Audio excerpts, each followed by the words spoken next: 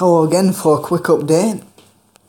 They have updated artworks and a lot of clearer text. The website is now using a new links text to allow you to know what the links are, the arrows are pointing to. Bottom left, bottom right, still has the same text. This monster's artwork now looks a lot better. The attack and defense points hasn't been shown yet, but you have a close-up image that works way better. You have an up-close image of this monster, an up-close image of Link's spider. We do not know its effect yet. I still think it might be 2 though. We have a close image of the random access memory clouder. It looks a lot neater and smoother and a lot more vibrant now. We have the new Link monster that was shown but we could not read. Honeybot, Light, Cyber, Link, Effect Monster, 1900 attack points. Is it -2? Let me just check. Oh no, it's just 2 Link. If it's a -2 Link then, I got confusing. Yeah, well, it didn't say a minus there, but yeah, got it. Now I understand what it meant. Let me go back to where I was. Okay, left and right. So you must be in the monster zone, or you can link to the monster on the left. If you can link to your opponents. One on the left, extra monster zone. Monsters that are linked to this card cannot be targeted or destroyed by battle. Wow, that's actually pretty cool. It protects all your monsters that you are linked together. We have that new normal monster. It is not a tuner, sadly. It is an Earth cyber attack monster. It has 2000 defense points. So it can be used to shield you still, but it probably won't be able to survive many battles.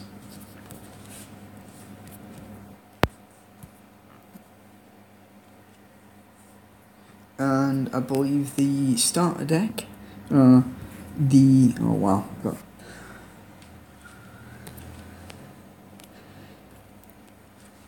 now the Gaia and all this page has been updated with better images.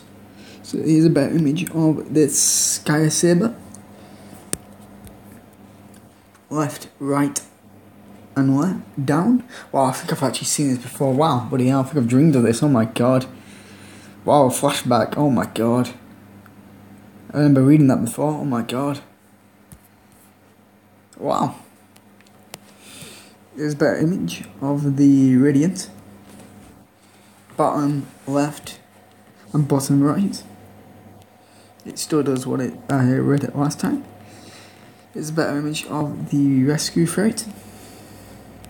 So you something like a level 3 and a 3 by shuffling this into the deck, or 2 and a 4, or a 5 and a 1. So you can easily jump into level 6 Synchro Monster by doing this.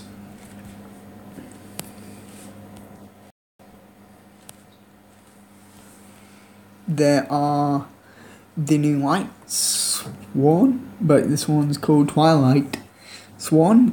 God, damn it. Twightsworn Genial. Yeah, I'm not really good at reading things. Once per turn, you can banish one lightsworn monster from your hand or graveyard. Then target one face-up monster on the field. It loses 300 attack and defense points equal to the banished monster's level times 300 until the end phase. Once per turn, if another of your lightsworns activates this effect, you can send 2 cards from your deck to your graveyard. So this is actually pretty cool.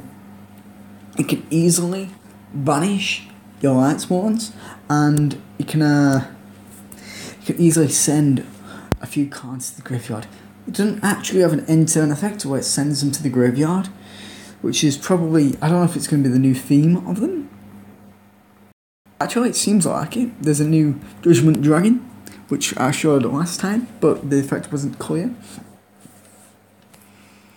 Punishment Dragon, level 8 Dark Dragon type monster. It's a special summon effect monster. Oh yeah, that does make sense. Must be special summoned from your hand whilst you have 4 more different banished lightsworn monsters and cannot be special in other ways. So my guess is that they're making a dark lightsworn type of thing, type of effects. These monsters are going to be based around banishing different types. Some of them, so like dark, a counterpart, like a evil counterpart to them. Once per turn during your player's turn, you can banish one. You can pay 1,000 life points. Return all face-up banished cards and all cards in the graveyard to the owner's deck.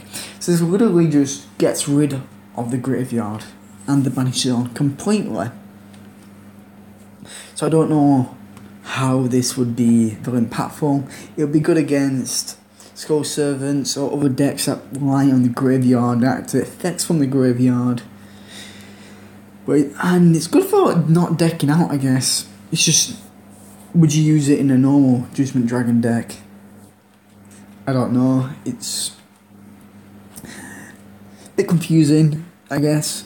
Once per turn, if your lightsworn's monster effect activated, you can send 4 cards from your deck to graveyard. So it seems like the newest dark type lightsworn monsters do not actually activate effects during the graveyard and during the end phase.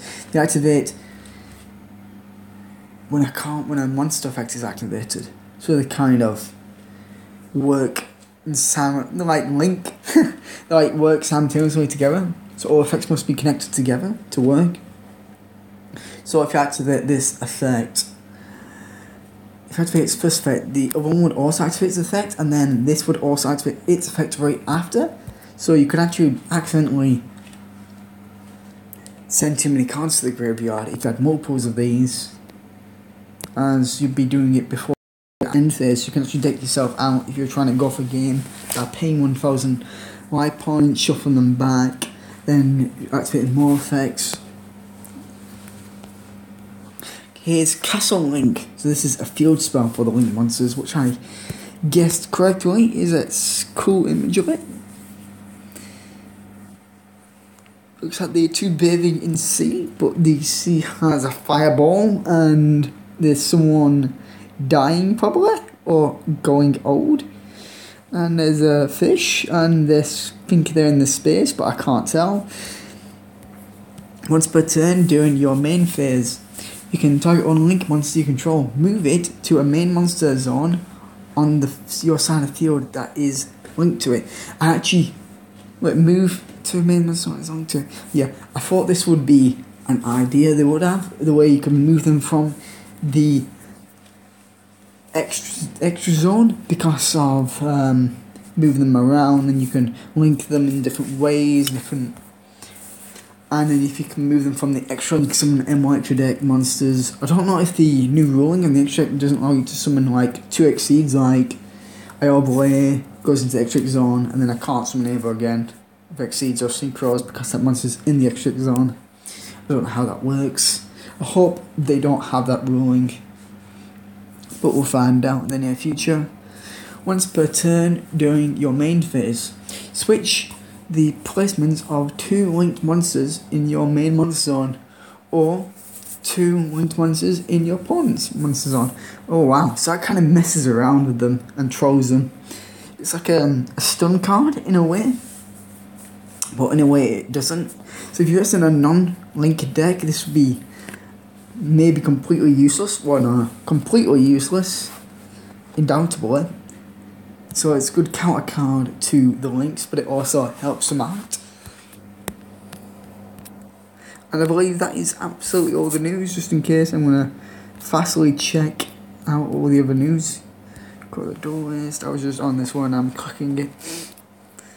Yep, I was just on this.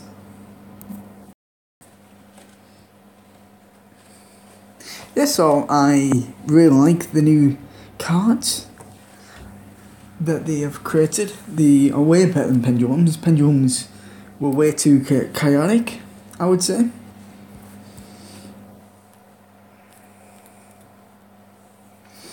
So personally, I do like the new cards. That looks amazing. I'm totally using that in every deck, even if it's going to be completely stupid to use it in every deck. It's just, I don't know how you're going to use the links properly, because I don't know if you can link spell cards to the monsters, because the monster's down. So if it was the main monster zone, is it special to it? Would you be able to use the spell card as a link? That's the question I'm asking. So yeah, this is the end of the video. Have a good day and have a good night.